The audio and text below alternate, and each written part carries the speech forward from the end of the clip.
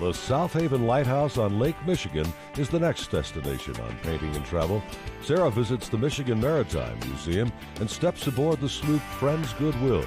Roger uses acrylics to paint the lighthouse.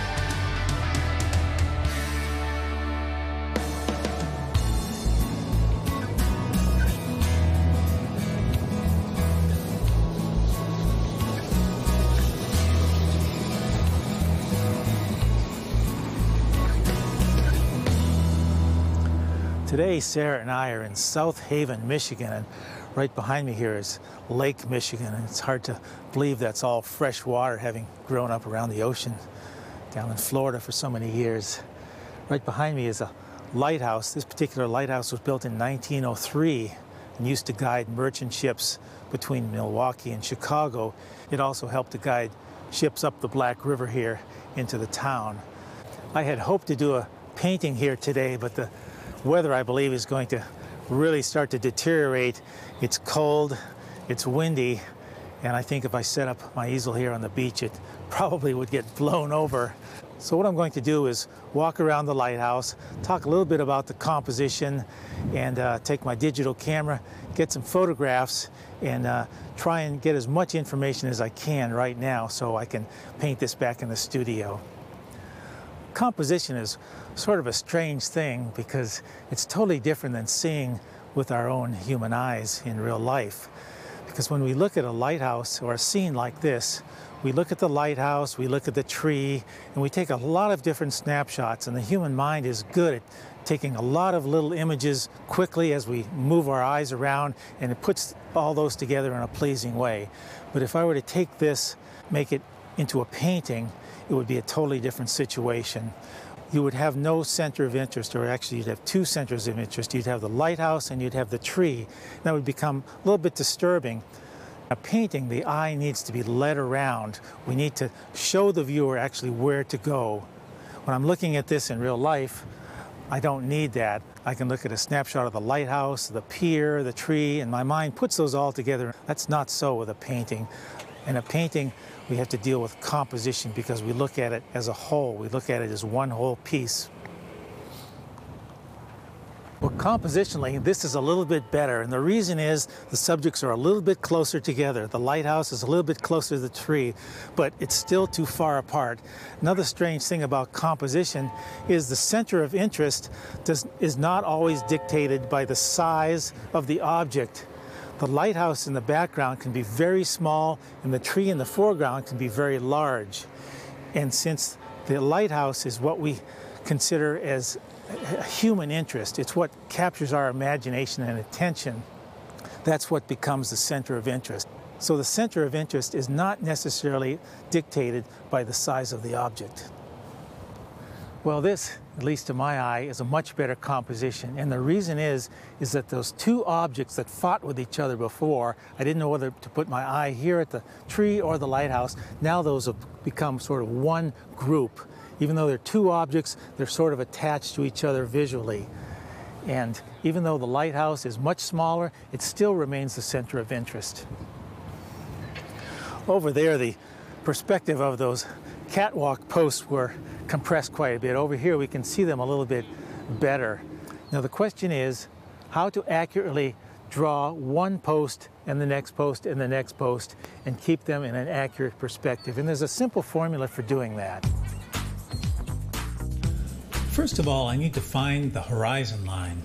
It just so happens that the bottom line is exactly on the same plane as the bottom of the concrete pier. If I were to climb a few steps on a ladder, we'd see the water and the actual horizon, but the wall is right on the same plane. I'll draw a line running down the top of the walkway, and I already have a line at the bottom.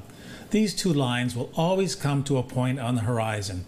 In this case, the vanishing point is far to the left and out of the picture plane, way out here. Then I'll establish 2 vertical lines where the posts from the boardwalk come up from the concrete. The first 2 posts always have to be established first in order to determine the correct placement for the 3rd post. Next, I want to find the halfway point on the sides of this rectangle. I'll use a ruler to measure halfway up each post, and I'll mark it here in green. I'll show you why this is important in a minute. Now I'll run a straight line through those center points. This line too will hit the same vanishing point on the horizon as did the top line. The next step is to draw a line from the top right corner through the green dot. As you can see, the orange line falls exactly where the next pole should be. I continue dissecting it, and each time I do this, it falls exactly where the next pole starts. Well, as you can see, it's really too windy here to set up. And so I'm going to take my digital camera, take a number of photographs, especially over here where I think the composition is best, and I'll take these back to the studio and do a painting. In the meantime, I know Sarah's in the downtown area where I believe it's a little less windy. We'll see what she's doing.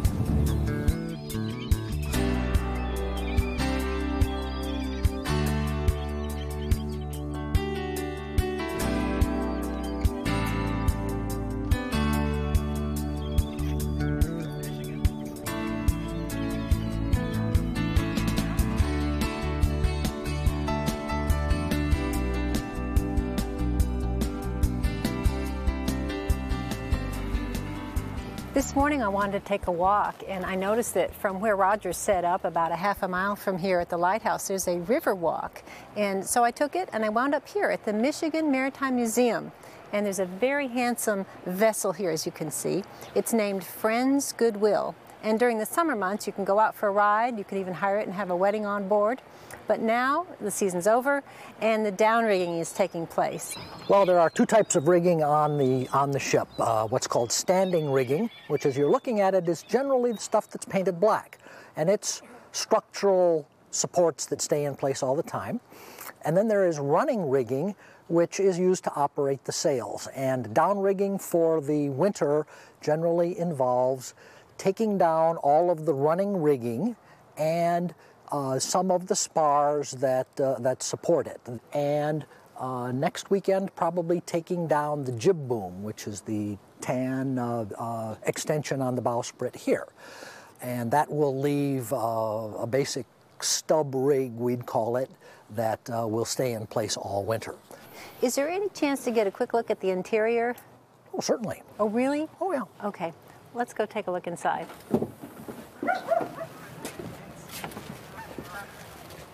Your head because there's not much room. Okay. Got a little bit of room gosh. right there, but that's where it ends. Well, this is the captain's cabin. It is actually modeled after an 1830s Great Lakes shipwreck, so it is pretty close to what the captain or the passenger would have expected in this type of ship at this time. There are 2 berths all the way aft. They have little windows and little working desks in them. For the captain and the owner,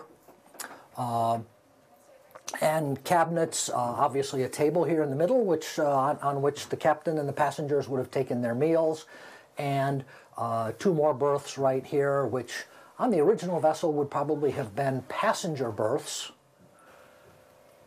Oh gosh, that's not much room there. You can't even sit up. You just... No, you slide in and slide out. This is set up as a crew's quarters. Presently we have 8 bunks down here where crew can sleep. I see. All the way forward up here, we have a galley. This is a little fancier arrangement than, again, the original ship would have had. But the original ship might have had a cast iron wood burning stove, something like this. Our original ship, we think, probably just had the stove stuck in a corner down here in the hold, and the cook managed as best he could. Eric, thank you so much for the tour. I really appreciate your taking very time. welcome. I know Thank your you for crew is visiting ready to us have you today. come back and get them help them with the down rigging. Okay. So we'll say goodbye for now. Thanks a All lot. right. You're very welcome.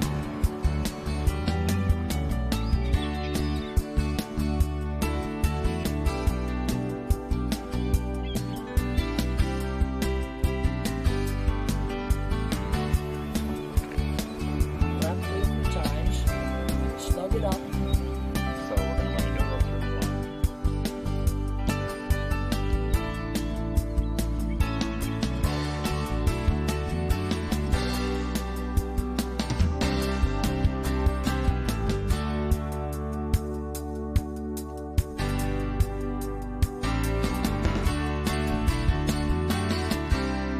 We've arrived back here in St. Augustine, Florida, which is our home and studio, and I've taken a few minutes to draw this lighthouse from a reference photo I took while we were on the site, and I have my computer monitor set up over here to my left, and that's what I'll use as a reference as I do this painting.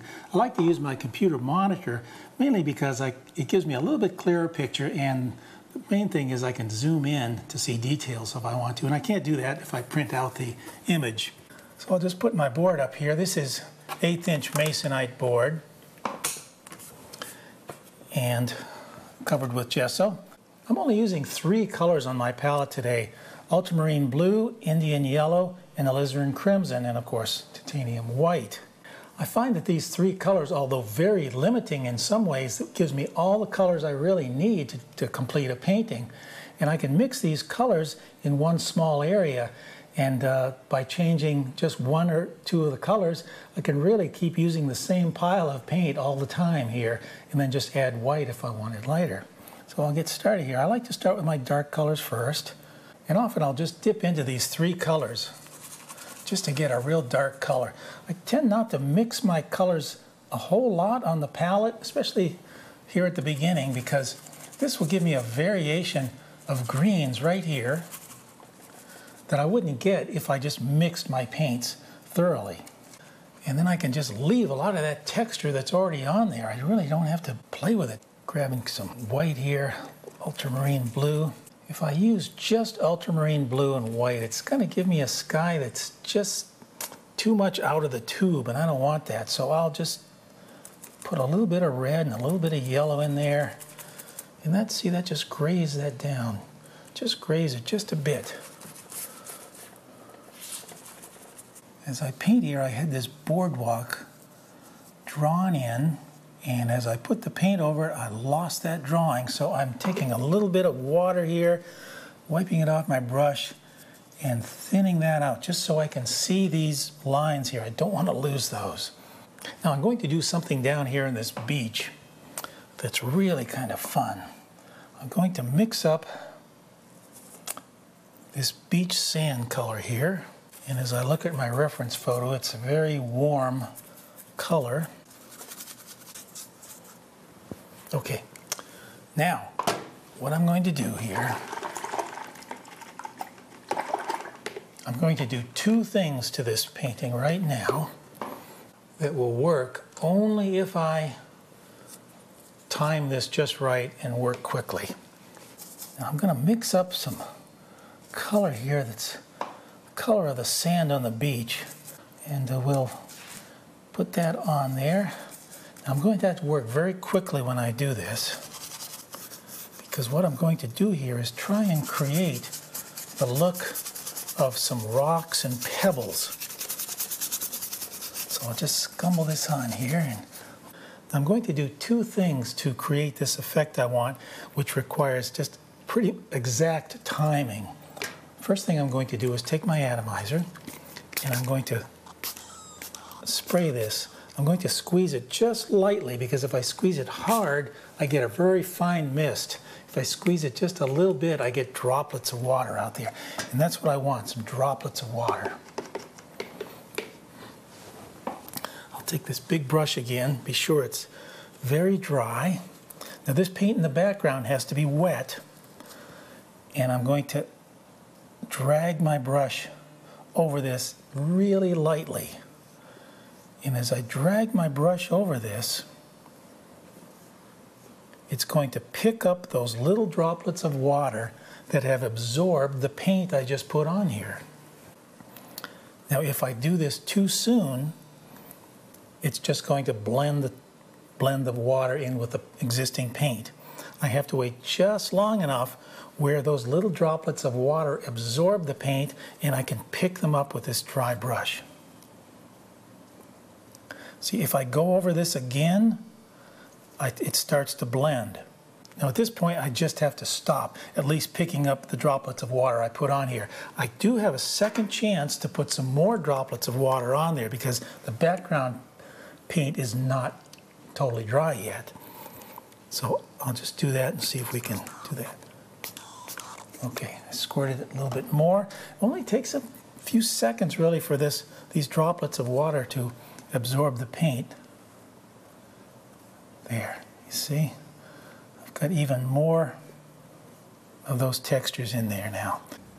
Now that automatically gives me some nice texture in here that I don't have anywhere else. It gives me those look of pebbles. Now the second thing I'm going to do is mix up some color, not the color of the sand, because what I did here with the sand is I painted the sand color, I just sprayed the water on there and it took away the sand color and left me with the white background. But here, I'm going to spatter or splatter some little dark spots.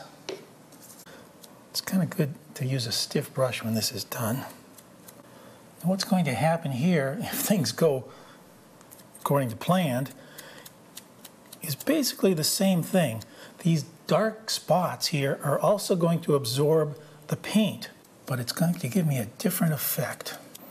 Now, where this is different than the droplets of water is, hopefully, what's going to happen here is I'm going to pick up these dark drops of paint.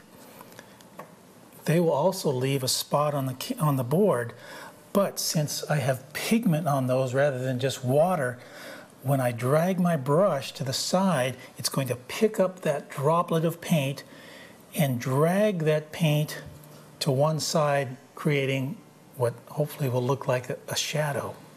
So we're going to have to wait just a minute or two. There we go. Just right timing here. Now I'm going to just really, a very light touch has to be done with this. But here you see I keep wiping this brush off just with the lightest touch.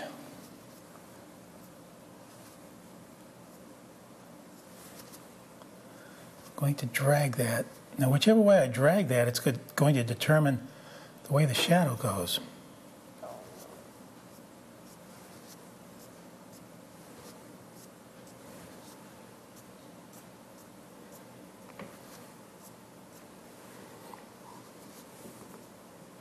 So what we're left with is these little tiny spots of rocks, and we've created it like an instant shadow on each one of those. Now, as long as this is still a little bit wet, and I think it's a little bit moist in here today or something, so this is not totally dry. I can keep doing this.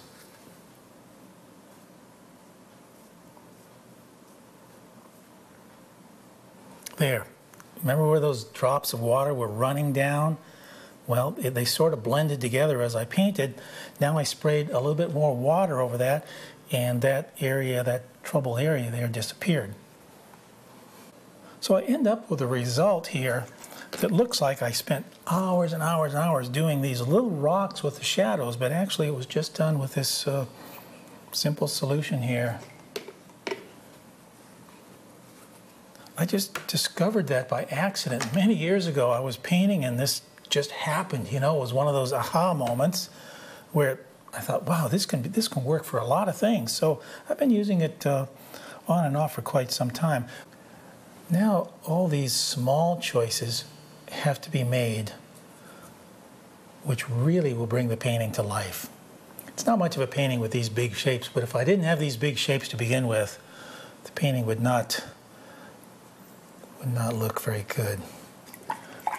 I can't start out by putting in the details. I have to start out by putting in the big shapes. Now the shadow side of these boulders here is going to be a little bit cooler because it's getting the light from the sky. That's what makes it cooler. Mixing up some more sky color, and can put in a few negative areas here and there. And I mix this color for these sky holes a little bit darker than the sky itself. You can see right here, you can see this, this color is a little bit darker than the sky color. These two colors look just the same, but this is actually a little bit darker. See that? It's darker than that, but when it's put inside, it looks the same color. Now if this were lighter, it would not look quite right. All these sky holes need to be a little bit darker in color, or a little bit darker in value, I should say, than the actual sky. Otherwise, they will look a little bit too light. I mix up a dark color here, and I'm going to put in some of these tree trunks. And there's a bunch of them here. Now, I can't see those hardly at all, but what I am seeing is my brush stroke. The brush stroke is just a little bit different. Now I'm not putting these brush strokes in, these tree trunks in, so I can see the tree trunk. I'm putting them in as a guide for where to put my negative areas. It's really important that I vary the shapes of these negative areas.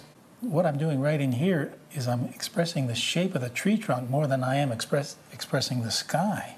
The sky around this tree trunk here, and leaving what looks like branches and limbs. But after that, I can also go in as well and put in more branches. So I'll mix up some dark color here. I'll just mix all three of my colors together. Then I can add branches, smaller branches, over these negative areas. And we'll put a little bit of this lighter color in here, trying to give this a little bit of form. I don't want to get into too much description on this tree because I want the center of interest still to be focused down here. So I'm going to leave this tree fairly simple, I think. I'll use a small pointed brush. We'll just sort of draw the outlines of those rocks there. Now we'll add some highlights and maybe a few more shadows. Well, I guess it's time for me to get my ruler and work on this boardwalk. I'll take my three colors here, just make a really dark purplish color down there. So here we've got this main deck to this boardwalk.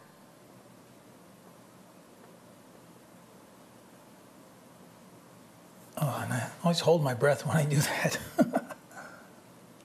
I load my brush up pretty full, and it's fairly loose paint, so it'll flow off the end of my brush. And I just use my fingers here as a guide. Use this finger and can just run that along there. Now we've got another support bracket down here. A little bit thinner, I'll do the same thing. Run that. I'm not getting too fussy with these lines because I want to maintain a degree of painterly feeling with this piece. There's some light poles or something like that in here, so I'll put a few of these in here. It's easy to get a part of the painting like this looking too architectural, like an architectural drawing, and I don't want that, so I'm just going to really just sort of mess up some of these lines to give it a more painterly feel. Okay, let's put the top on this lighthouse. Now, since I'm using transparent colors, I will have to go over this a second time when this dries. I have to get this lighthouse accurate. If it's a little crooked or a little off, it will ruin the whole painting. This side of the lighthouse is catching the light. Now I've put white in that alizarin crimson, so that makes this opaque at this point. On this side, I'm going to mix some ultramarine blue and a little bit of white, and I'm just going to put a little bit of that light blue on this side. The water was a little bit rough down here because of all the wind, but I think it might be nice if I had a little bit of a reflection down there of the lighthouse. And I'll go back and hit that water again.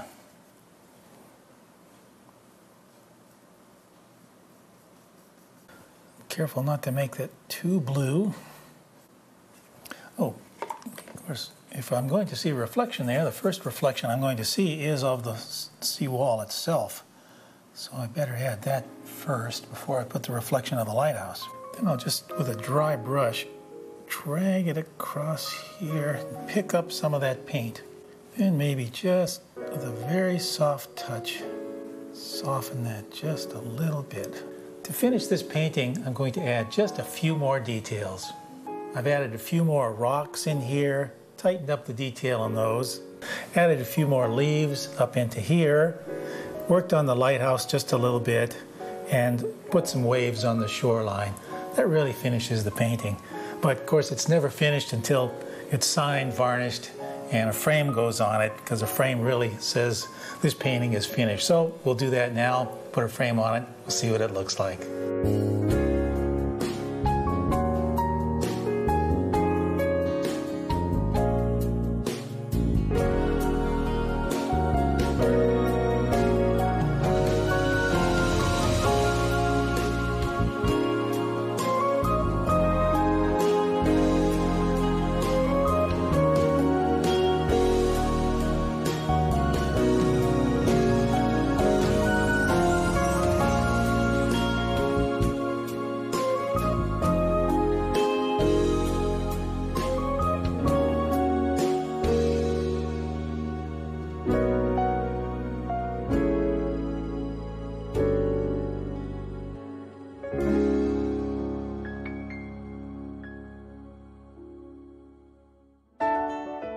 For more information about painting and travel with Roger and Sarah Bansemer, visit paintingandtravel.com.